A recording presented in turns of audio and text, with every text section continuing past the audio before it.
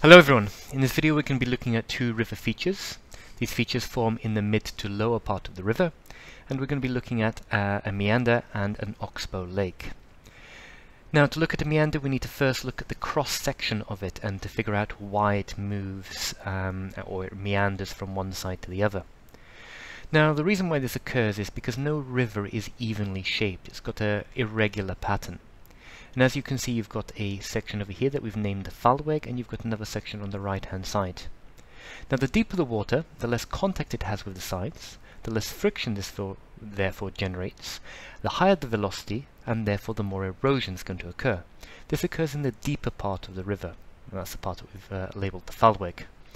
In the shallow part of the river, however, the opposite applies. There is more friction, therefore there is deposition. And what tends to occur is that therefore the river, the whole river channel tends to shift to the left. It tends to shift in the direction of the deepest part of the river, or it shifts towards the part or towards the bank which has been subjected to erosion. Now, if we look at this and how this looks like from a top-down view, we can see that we've got a river channel over here, and I'm going to label in the thalweg that moves side to side. Now, on the outer part of the thalweg, the parts that I'm putting a red asterisk on, these are the parts that exhibit erosion. And with the green asterisk, these are parts that have deposition.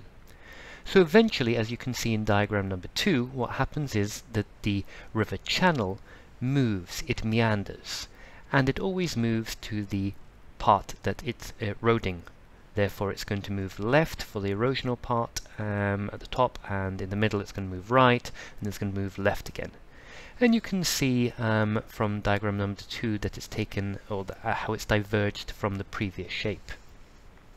Now, eventually this meandering channel will meander even further, as we can see in diagram number 3. And what occurs over here is that the meanders become so tight that they come very close to each other. And what can occur is that the neck can potentially be breached, and that's that narrow part, as you can see that I've labelled, during maybe a flood or something like that. And after it becomes breached, water wants to take the easiest passage, and it starts to deposit silt, in the neck. And you can see in the last diagram what then occurs is that eventually this neck, or this big meander, will become separated, and that is that feature that's called an oxbow lake. You can see in the final diagram. Now, finally, in this picture, you can see over here I'm labeling in some oxbow lakes, I'm labeling in a meander, and over here in the white line you can see this is the previous shape that the river would have had, and you can see that it's broken the neck twice in this river. Thank you very much for watching, and have a really good day.